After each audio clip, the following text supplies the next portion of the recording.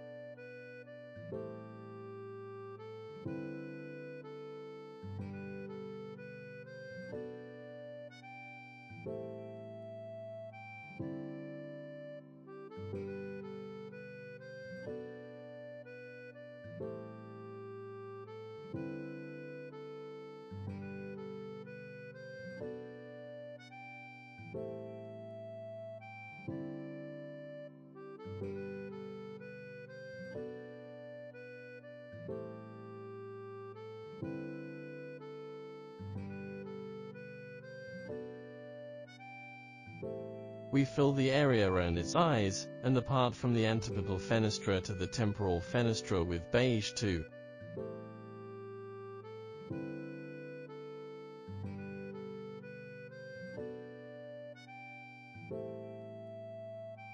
Next, let's color most parts of its body with light gray, including its mouth, neck, back, body sides, limbs, and tail.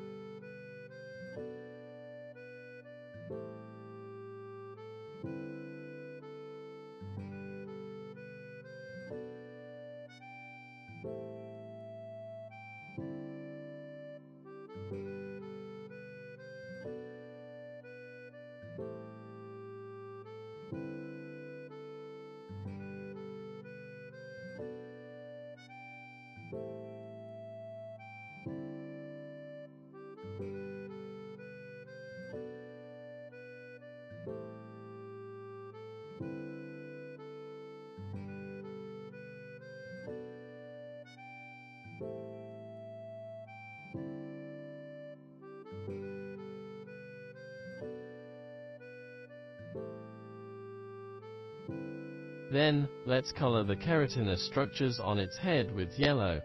On the face, we can color some transitional areas with yellow.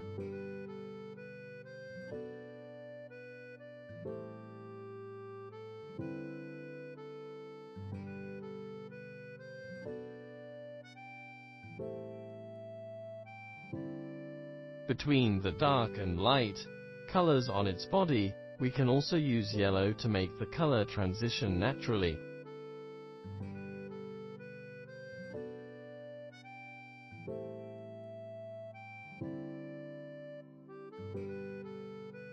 After that, let's color the upper part of its antipodal fenestra with tangerine to make this part look brighter.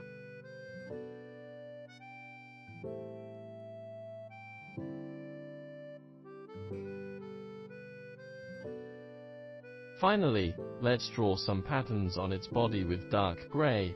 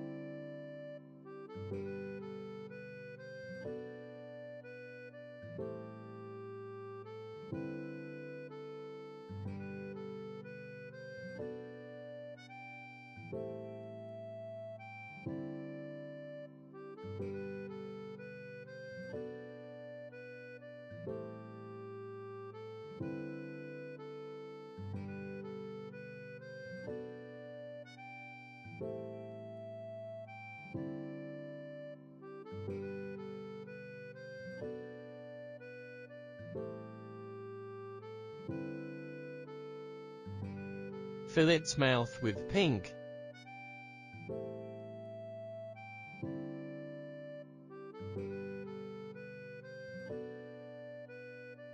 On the parts of its body that are often bent, we can use pink too, which will make its body look softer.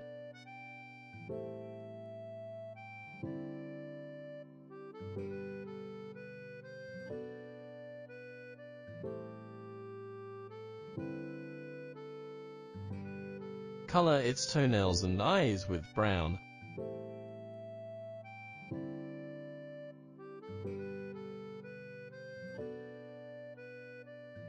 In this way, we've finished coloring the Giganotosaurus.